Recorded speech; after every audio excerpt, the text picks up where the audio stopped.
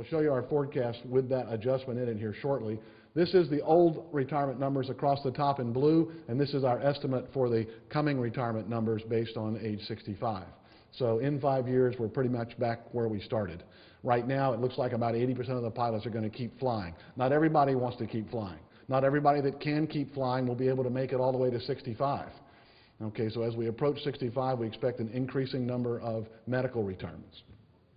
Productivity, yeah, we can get a little bit more work out of the pilot, but not a lot. Okay, for those that are out there doing it, I can tell you that the 1,000 hours divided by 12, the 83 hours a month, pilots are pretty close to that now, and most of them will tell you that they're not going way past it. Okay, remember, it's twice the number of hours on duty and 3 to 4 times the number of hours away from home. So you can't go way past 80. Some of this is going to have to be made up with additional pilots. Who's the consumer? Well, baby boomers are moving into the prime spending years, and for business or professional travel, they have the money. If you're going to have money in our society, it's between the ages of 40 and 60, and you are the ones that drive the flying. Profits at the airlines approaching $1 billion, even $2 billion a year in the forecast. The last time these airlines made $1 billion a year, United and Delta, they hired 1,000 pilots a year. They made $1 billion, they hired 1,000. There are 7 airlines up there approaching $1 billion profit in the future. If they make money, they will grow and hire additional pilots. We have been making money even with high fuel costs, but if it stabilizes, even at a high value, at least we can plan for that. Many European carriers hedge their fuel 100% and know exactly what their fuel cost will be for the entire year. It takes a lot of money to do that in advance, but at least you're guaranteed you can make a profit. You know your cost. What we have in orange here is the airline profits, and in blue, we've transposed on top the airline hiring.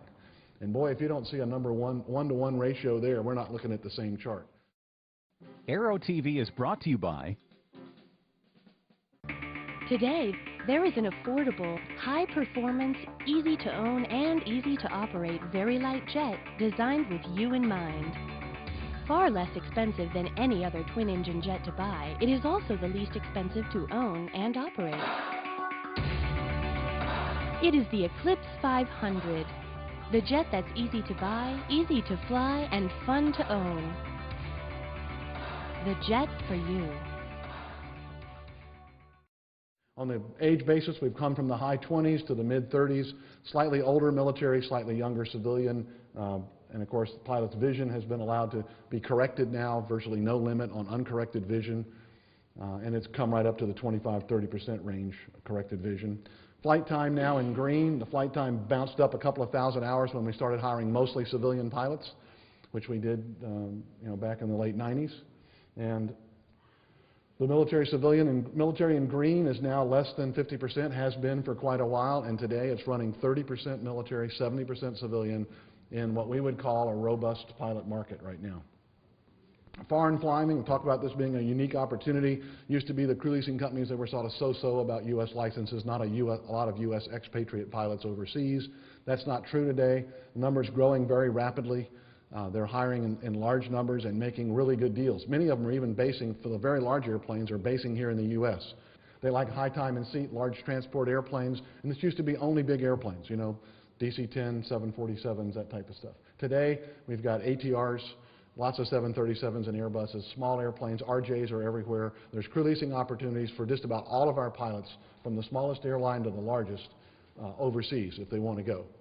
Corporate aviation, about 19,000 pilots. The top jobs here are more difficult to get than the major airline job. Networking is critical. The fractional is a section of the corporate flying, which is the airlines like a lot because it's very structured, has very close to a full dispatch system. Pilots are a known quantity. You can see the hiring in the fractionals is simply incredible. I mean, they've really been ticking along. If you're hiring 25% of your pilots a year, how long does it take to make captain? 2-man crew, 50% you're a captain. You're looking at 2 or 3 years, 4 years to be a captain. Flying brand new airplanes. NetJets just opened their contract, added to their contract without it being open. Starting pay is $55,000 to $65,000 now. The other fractionals have come up to match it. Aero-TV is brought to you by... Cirrus aircraft have always been easy to fly. Now they're easier than ever to buy. A complete line of ownership programs gives you everything you need to purchase, trade, finance, lease, insure, and warranty your Cirrus. There's even an ownership program for non-pilots. The Cirrus Access Pilot can teach you how to fly or fly the plane for you. Find out more at www.cirrusdesign.com. Cirrus, for the love of flying. Airlines come and go. We talk about this. You start out with 40 airlines, you go to 110, you go back to 50, go up to 120. Most people, half of these airlines never start. You don't even see them. They're not on the board.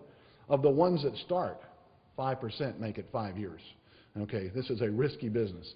Non-jet operators, they have no jet aircraft, turboprops, in some cases recip airplanes. 22 of 43 hired, 181 in February. And look at the percentages of hire. Look back in 05, they hired 53% of their pilots in 1 year. How long does it take to make captain?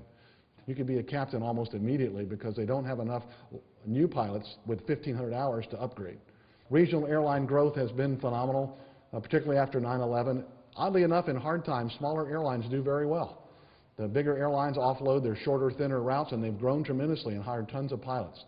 Now their growth has slowed, but they're losing their pilots to major airlines, so they're still hiring. Still should not have trouble attracting, and I see no trouble attracting people to this career. The problem they have is going from their current job with wife and family, quitting their job, taking flight training, taking a low-paying job, and working in that for a couple of years. That's the problem, not a lack of people that want to do this. The starting pay is too low. The cost of training is too high. Right now today, if you have $65,000 in 6 months, you can be in the right seat of a regional airliner in 6 months for about 65 grand. Okay, the airlines are going to have, they're taking pilots. How were those pilots selected? With a MasterCard. They had the money to learn to fly. Eventually, when the airlines start paying for it, they're going to do the selecting, just like the military does. And that's a model that's been at Lufthansa and around the world for many, many years. And all the airlines will sit there and say, no, we can't do it, we can't afford it. But you can either that or not operate your airline. Because there are a number of guys that can quit their job, have no income for 6 months, pay $65,000, and then work for $25,000 a year for a while is about gone. And these airlines have had classes that have been empty, not empty, but not full for now almost 15 months. We've not been filling our classes at our regional carriers. And we are down to, I won't name names, but we're down to some pilots have been hired with less than 200 hours. Doesn't mean there wouldn't be great pilots, it just means there's a whole different generation being selected. Average age not 35, but 25, 23 years old, less than 200 hours. Okay, this is a whole different game. Picking pilots when they're experienced is one thing. Picking pilots when they have no experience is much more difficult.